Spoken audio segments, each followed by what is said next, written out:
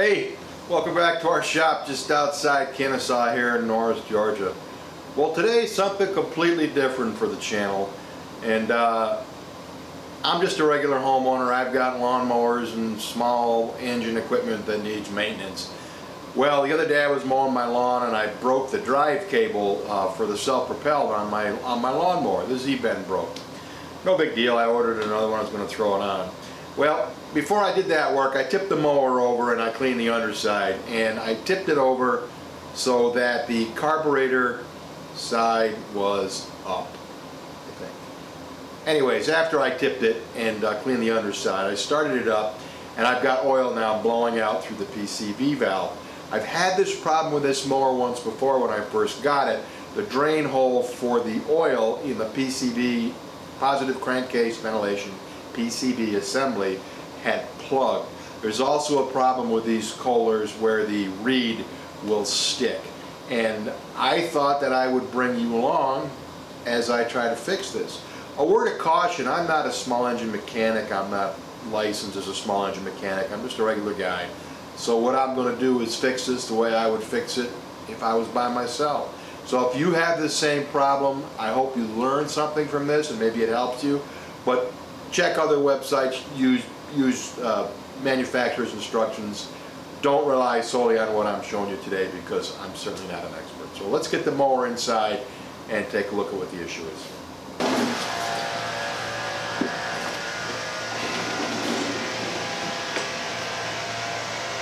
You may recognize this is my furniture lift. There's a great YouTube channel. It's Bruce Pender, P-E-N-D-E-R. And Bruce had the idea of mounting a piece of plywood on his lift, and he uses it when he works on small engines so he can bring the mower up to his level.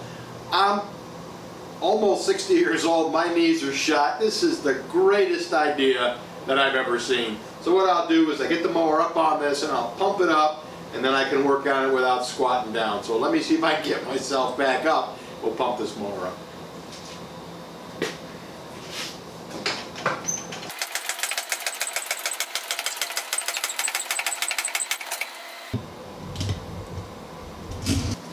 This oily mess is where the symptoms of our problems show up. The PCV valve, for those of you who are unfamiliar with it, positive crankcase ventilation, basically what it does is it takes pressure that builds up in the crankcase due to both the movement of the piston up and down as well as any blow-by from combustion, and it vents it out through a valve, and the gases go into the carburetor and are reburned. They go into this air box and they're reburned. When oil is forced up into this system and the pressure gets too high, then the oil is going to blow out along with the gases, and it's going to soak your air filter and cause big problems. Now, I caught this before it got to the air filter because it had blown the hose right off, which is good because this is a new air filter. I try to keep my my equipment fairly well maintained. So we're going to take this off, and I'm going to spend some time cleaning this, but I'm going to try to bring you in best I can without getting oil all over the camera and show you. This here is the PCV breather tube, and it goes from the PCV opening, which is a little casting right back here,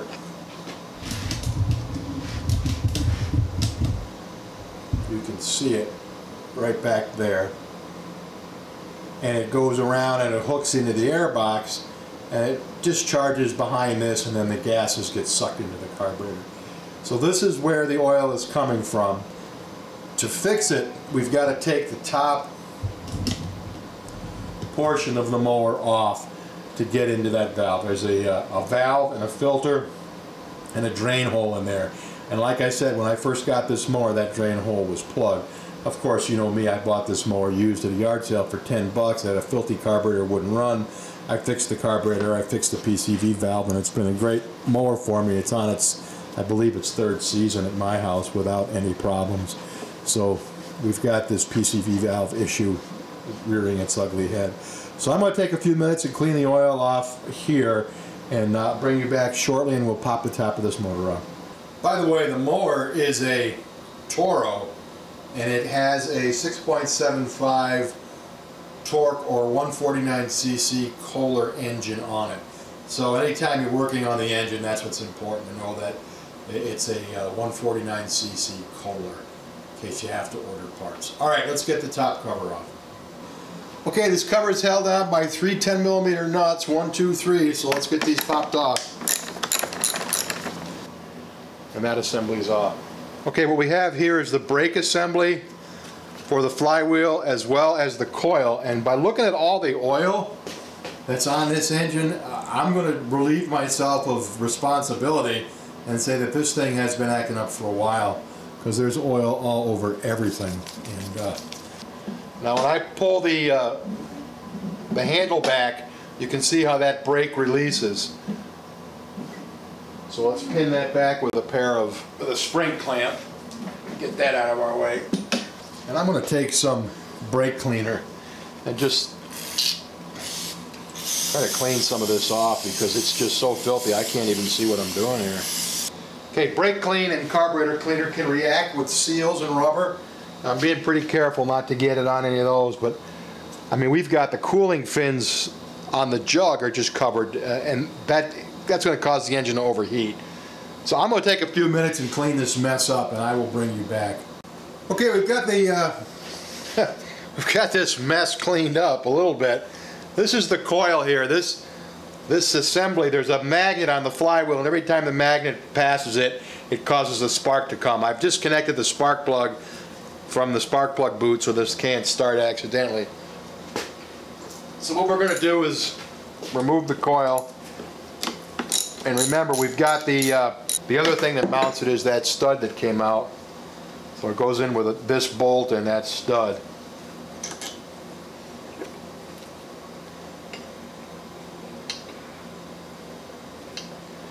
And I'm just going to set that right there.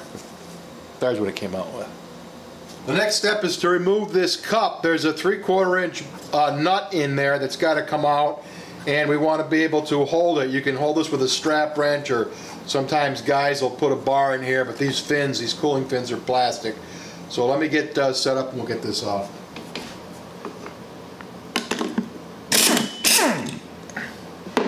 Just like that.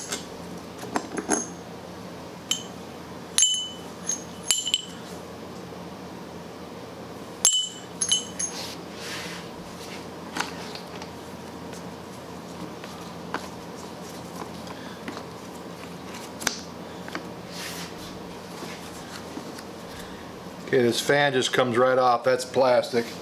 Here's the flywheel. Now there's a couple of different ways you can take these off. You can put some pressure underneath them and hit them with a like an air hammer up there. You can put a puller on them and tap them. You can pry underneath them and tap them. Let me get set up and we'll pop this off of here. Alright, I'm feeling a little cocky, so let's try a little prying and a little air hammering. If that doesn't work, I'll pull out my my gear puller.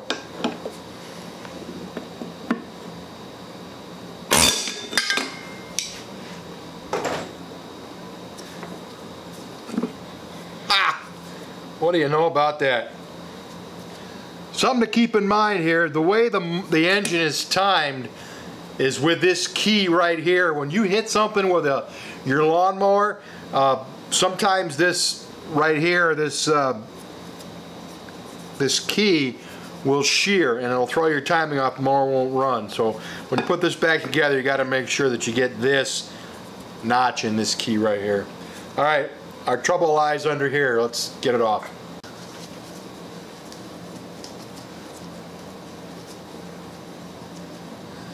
I think I'm going to make even a bigger mess of the shop and blow off some of the crap that's on the top of the mower here.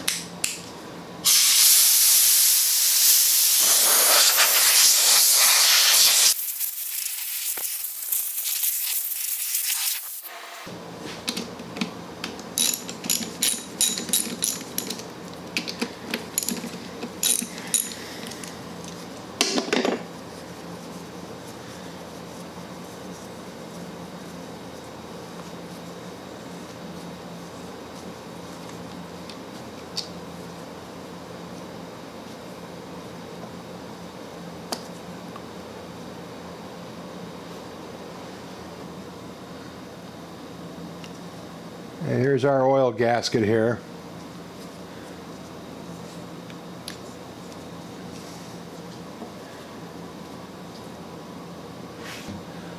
There's spring.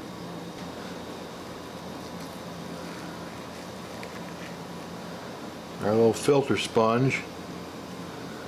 And here's our little valve.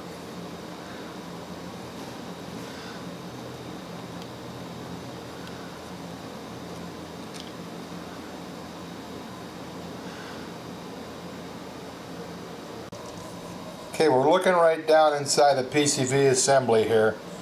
And this part here, this is where that little valve was. And this chamber here can fill up with oil. And once it gets up over this little lip right there, it'll run into the PCV valve.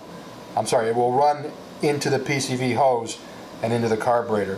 So if you look way down at the bottom, and this is nearly impossible, hopefully you can see way down on the bottom there where that little gold is. There's a little tiny hole there, and that's where the oil drains back in. So oil comes out, it goes in there, and when it fills up and runs over that dam, it'll go into the PCV valve. So let me make sure that that hole is clear. We'll clean this little disc, make sure that's working right, reassemble this, and see if we've got this problem licked. Otherwise, we may have a bigger problem. Okay, I've got this little kit. It's just little different diameter wires for cleaning welding tips, and I'm going to run that down through. There's no way I can get you in here to see, but I'm just going to run you down through that little drain hole.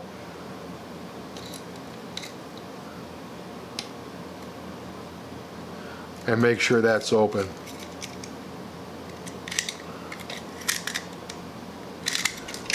And we're down in there. So that should be open, and we'll wipe off that little reed valve, and we'll reassemble this. And you can see that hole right there. That's the drain hole that we opened up. And if you ever want to make sure that it's draining, just take some oil, shoot some oil in there,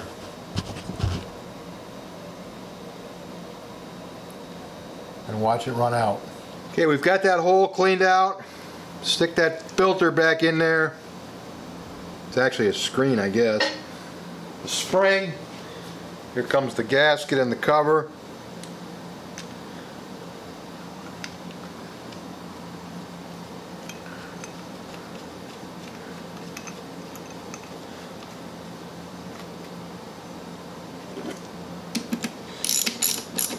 So we're going on the assumption that the drain hole was overwhelmed by the amount of oil that was in there, and the oil had nowhere to go but through the PCV tube. Now the other option that could be, and I'm hoping this isn't the case, is we got a blown head gasket, in which case it's producing a huge amount of pressure in the crankcase and just blowing more oil up through there than we can ever handle. If that's the case, then the head's got to come off the motor, and that's a different repair. Okay, we've got that back on. The cap to our PVC assembly's back on. Flywheel goes back on. Remember, the flywheel key is what times the motor, so we want to make sure we get that exactly where it needs to be. And let's turn our attention over here to the coil. I've put the stud in here, and I put this bolt back in here loose. There's a critical measurement between the coil and the magnets, and that's defined by the thickness of a business card. So what you do is you put a business card in there, and you slide bring your flywheel around so that your coil is pulled into the coil magnets, and then you tighten up.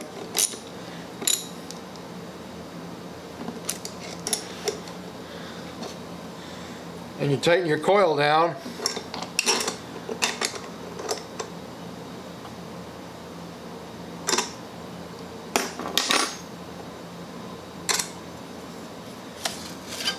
Take out your business card and you're in business.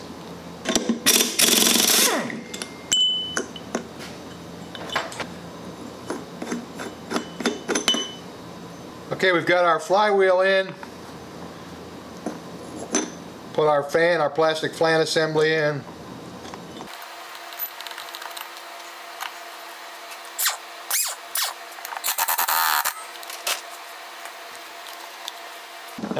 all that's left now is put our cover back on.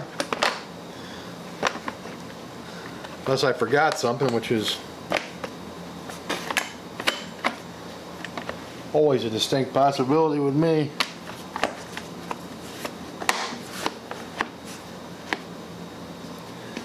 Put our spark plug wire back on before I forget to do that and wonder why it won't start.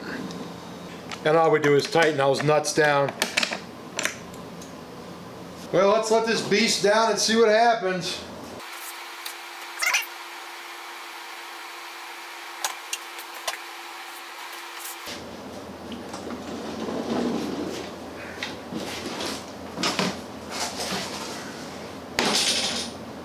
Let's take a bet, see if it starts.